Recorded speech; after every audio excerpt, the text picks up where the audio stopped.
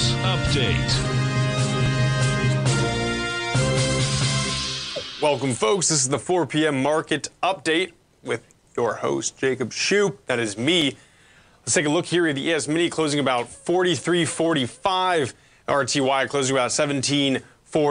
NQ about 15,037. The YM about 33,826. We were down a little slightly in all these. Gold contracts shaking out finally at 1963.50 cents. Silver about $23. We have copper trading about $3.58, and then crude oil at $87.13.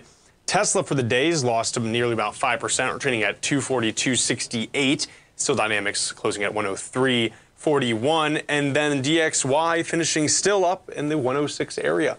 That is the lower end of its higher range, but still it is persistent at that level, and that is always not great for stocks. The metal market seems to be doing okay, all things considered with that. And now a lot of people are talking about a lower market having to do with Israel and Hamas. But I think that's just, I think even Dan said that in the den earlier. Dan, if you didn't, I'm sorry if I'm applying this to you. But the point is it's easy to kind of say that, right?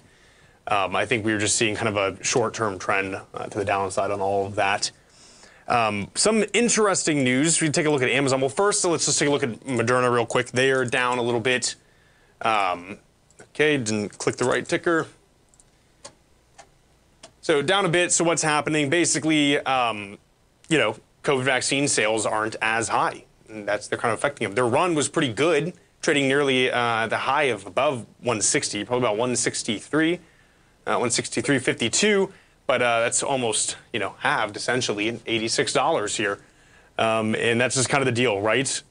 Just governments aren't buying the COVID vaccines as much, and that was driving a lot of their valuation. But it was good while it lasted with that. Amazon doing some cool things. It is down about 2.49% today. But they're actually testing drones to deliver medications in an hour or less to our house. Obviously, that really helps elderly people and others who have difficulties taking their medications due to some of the diseases or illnesses that they suffer from. So that's pretty cool. We'll see how that turns out. I like that kind of stuff. Folks, thank you so much for joining me. I'll be with you again tomorrow throughout Friday. We have Tommy tomorrow at 9 a.m. Eastern Time, followed by Basil, Steve, Larry, and then me. Have a great rest of your evening, folks.